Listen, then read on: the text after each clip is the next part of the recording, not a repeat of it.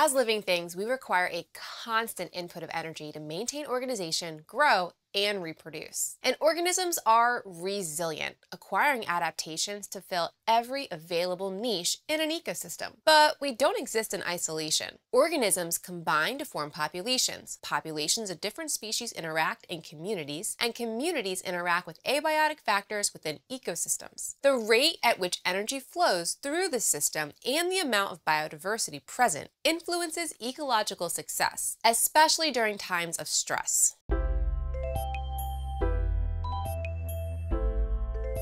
Hey, I'm Melanie Kingett from the Absolute Recap, and I make AP Bio easier with podcasts, study guides, videos, and the ultimate review packet. If you're looking for the Unit 8 summary video, you can access it by signing up for the ultimate review packet with this link. All 8 units come with the best resources, study guides, exclusive practice videos, practice sheets, and practice multiple choice questions. Plus, there are full-length AP-style practice exams at the end of the course. Here is a short sample from the summary video with 8.2 Energy Flow Through Ecosystems.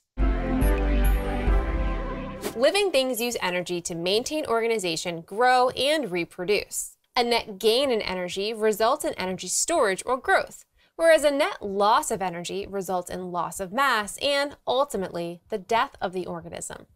Organisms need maximum efficiency and energy storage strategies, since a food source isn't always easy to come by in the environment. Some of this energy will be spent to regulate body temperature. Endothermic organisms use thermal energy created by metabolism to maintain homeostasis. Generally, the smaller the organism, the higher the metabolic rate, and more heat produced.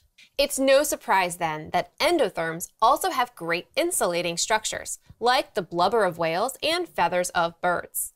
They also have behaviors to regulate heat, like shivering, sweating, or panting. In contrast, ectothermic organisms don't have internal strategies or maintain body temperature, so they must rely upon the environment. Ectothermic organisms like invertebrates, fish, amphibians, and reptiles make behavioral changes, like moving into the sun or grouping around other organisms.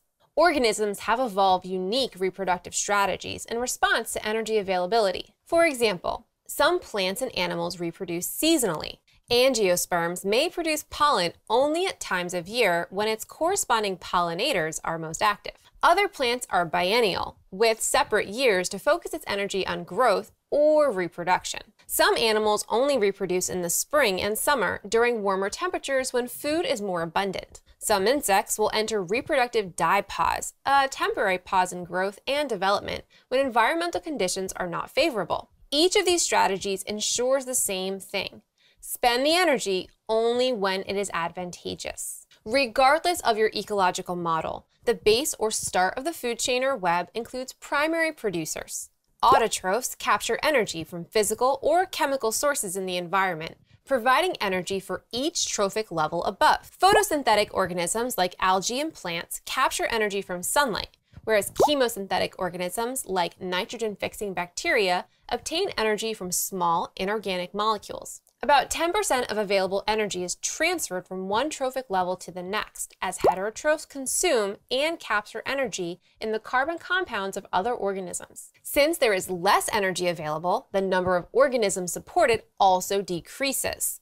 There is far more grass than there are prairie dogs, and even less coyotes eating the prairie dogs. If you have a disruption at the producer level, like a change in the amount of sunlight, you can expect a domino effect in the number and size of the other trophic levels in an ecosystem. So if you like my YouTube videos and podcasts, you're going to love the Ultimate Review Packet. It has all of the content you need to understand and the skills you need to practice to get an A in your class and crush your exams. Not convinced to sign up yet? That's okay. You can still listen to the Absolute Recap Biology Edition podcast and watch all of my free videos here on YouTube. Thanks for watching, and I'll see you next recap.